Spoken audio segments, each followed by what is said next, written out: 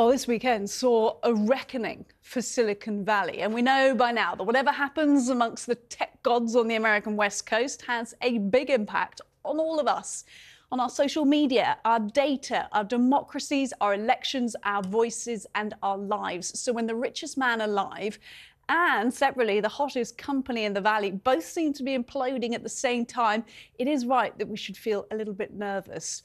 First, let's look at that drama at OpenAI. It's an $80 billion company seen as closest to building artificial general intelligence, which is tech that will change our lives forever. A colossal staff rebellion over the firing of college dropout turned billionaire superstar CEO and so-called Oppenheimer of artificial intelligence, Sam Altman, pushed out in a boardroom coup over the weekend. Claims he was sacked over fears he was keeping the true scale of the threats posed by AI secret from his company and investors. If this technology goes wrong, it can go quite wrong, and we want to be vocal about that. We want to work with the government to prevent that from happening. Now, over 500 OpenAI members are now calling for Sam Altman to return and threatening to leave the company after Microsoft snapped him and other exiles up a possible new front in their AI arms race. Meanwhile, let's get to that story in Silicon Valley. I mean, what story is complete without Elon Musk, eh? Incredible views of our super heavy booster.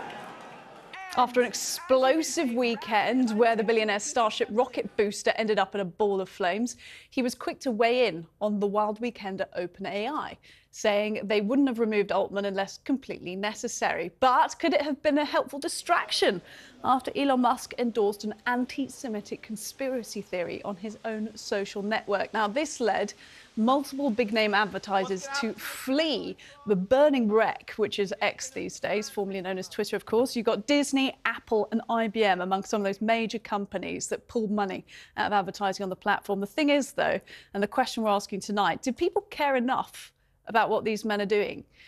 A lot of them are sort of seen as rock stars to their employees. They hold huge amounts, unbelievable amounts of power in a world that sort of seemingly bends to them. A small group of men controlling the platforms and algorithms that govern pretty much everything. Is it a good idea? Is it too late to do anything about it? Well, for more on this, I'm joined in the studio by the Times technology business editor Katie Prescott and Connor Leahy, who's chief executive of AI firm Conjecture. Just the brains we need to talk to about this. Katie, I'll start with you. Look, there's been a lot to catch up on for people who maybe aren't abreast of OpenAI and what it's doing. But in terms of where Sam Altman is he going to stay at Microsoft now? I mean, what does this all mean for the landscape of those companies? I've been describing this to people as like three series of Succession over this weekend that's happened with this boardroom coup against Sam Altman.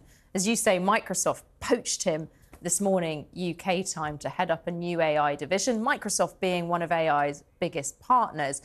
Frankly, I mean, it's all conjecture, and this story has so many twists and turns and changes all the time, but I can't see him now going back to OpenAI. There is this enormous dispute going on. I think more than 600 members out of 700 staff members have now signed a letter calling for everyone on the board to resign and to bring back Sam. But now he's been appointed into Microsoft, and I think he's gone through the pain of the last 3 days of up and down. I just think it's very unlikely that he would go back to his old business. We'll go a bit more into the sort of business side of it. On the AI side, let's bring in Connor now. And, you know, the way we like to do things on this show is to sometimes dive into quite complex topics, but this affects us all. So give us a sense of how seismic this was for the future of AI, what's happened over the weekend. So OpenAI is an extremely interesting company because, in a sense, it is not actually a company. It is an extremely strange structure and, in a sense, a very idealistic structure that was set up very early on as a nonprofit organization. And the primary reason that was set up as a nonprofit organization originally was for the firmly held belief that AGI, artificial general intelligence, and artificial superintelligence, is something that is achievable and will be achievable. And what is meant by this is really quite literally to build something that is smarter than humans, that is more powerful, something that can transform everything and can potentially extinct the entire human species. This is the type of technology that we're dealing with here. This is something that the leading minds in this field, such as Geoffrey Hinton, one of the greatest scientists to ever live in this field himself, agrees is absolutely possible and potentially imminent. So OpenAI was set up originally to have not only at heart the good of their investors, but also of humanity. It was set up as an organization to shepherd and to build this technology for the good of humanity. And this is what this board really is. It's really tempting to think of this as a normal corporate board dispute, but this is not what happened. What happened is that this board was not a corporate board. It was the nonprofit board. It would sit atop of OpenAI, the company OpenAI, which had the goal, the stated mandate, that if the company would be doing something that goes against the safety of humanity in the development of artificial general intelligence, that they should be able to step in. And, well, for reasons that we don't know, they seem to have thought that now was the time.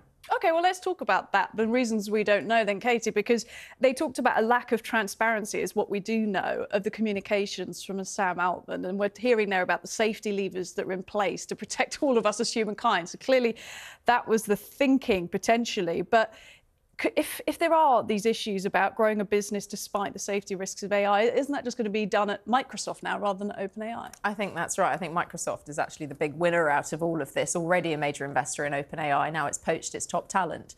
But I think we just don't know still what happened. That statement that the board put out was extraordinarily vague and actually was the main problem, I think, for the kind of catastrophe which blew up afterwards. Because saying the communications weren't consistent. What does that mean? I mean, all it meant was that Twitter blew up with various scandals and thoughts about what Sam Altman possibly might have done.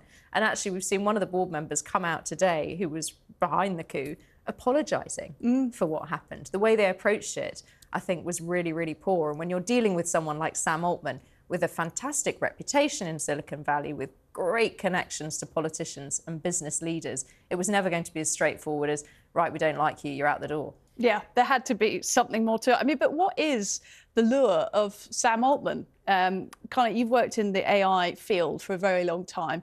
It's quite a close community. I mean, is he seen as a sort of godlike figure? Unfortunately, I must report yes. San Francisco is a very weird place, let me tell you. San Francisco is a very weird place, and it is a culture that has a lot of hero myth around founders, around great CEOs, great engineers, and so on. And I'm not going to say here and not say that Sam Altman is not a fantastic CEO. He's extremely competent. He has an extremely impressive track record in building really great companies. I know many people who work for him and speak very, very highly of him.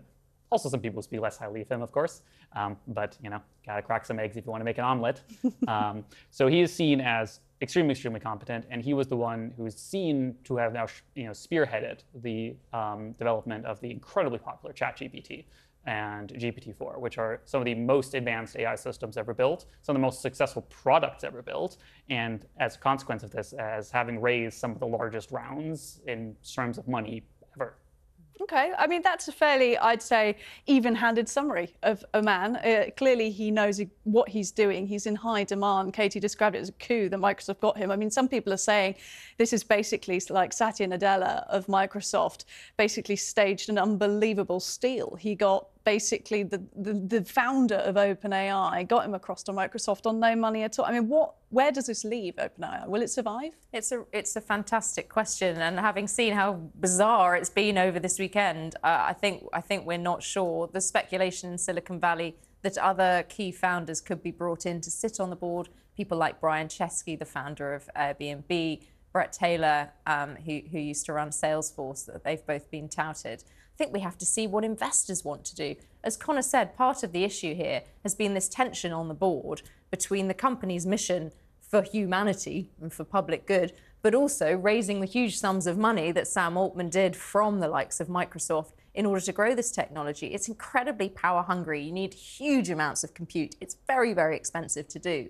And it seems that it's that tension in the board structure that led to Sam Altman being pushed out. So I think that perhaps needs to be resolved in order for the business to move forward. Now, one of the things that's often raised with AI and the sort of where it integrates with humanities, it's going to take millions of jobs. That's what a lot of the average person is concerned about. Sam Altman probably didn't think it was going to take his job one day. But when we think about the ethics of AI, Connor, I know that's something that your company currently is very, very concerned with. Talk to us a little bit about why it's so important to get the ethics right in AI. So there's a very funny interaction I had another day with a very well-meaning journalist who had no experience previously in the field of AI and especially AGI. and they asked me, what is the worst thing that could happen? And I said, oh, well, humanity could go extinct. And they say, oh, by that, do you mean they'll take our jobs?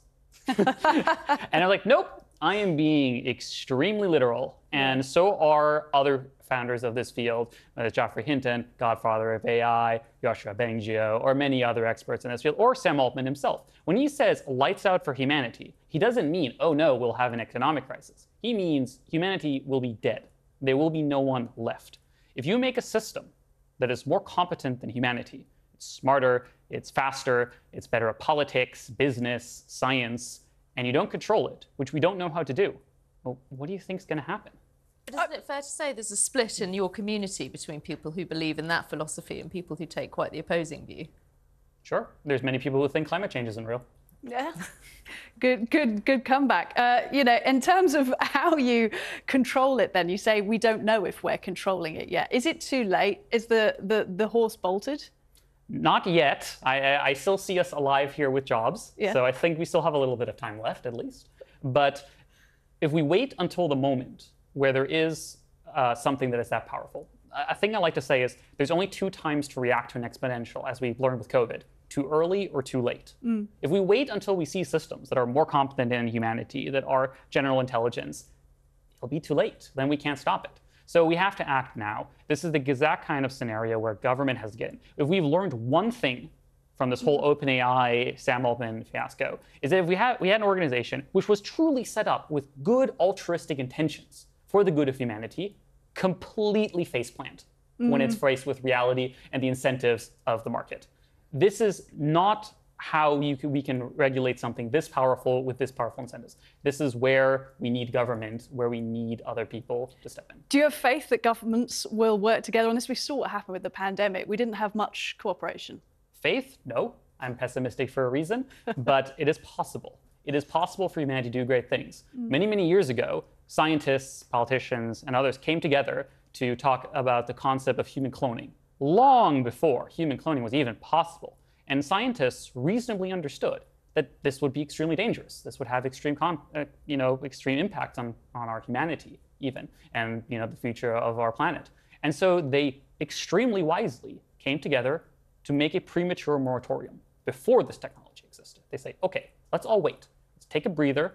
Let's not work on human cloning for a while until we figured out the ethical and the regulatory frameworks necessary so we can develop this technology safely.